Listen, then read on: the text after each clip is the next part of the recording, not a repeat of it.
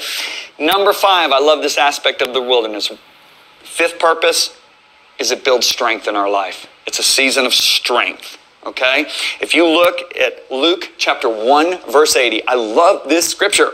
So the child, this is talking about John the Baptist, grew and became, now look at this, strong in spirit and was in the deserts. Notice it's not desert, deserts plural. There are more than one wilderness experience that you will probably go through. From the promised land, they were complainers. Wow. Now, why, one day I was in prayer and I said, God, why are you so strong against complaining? And you know what the Holy Spirit said to me?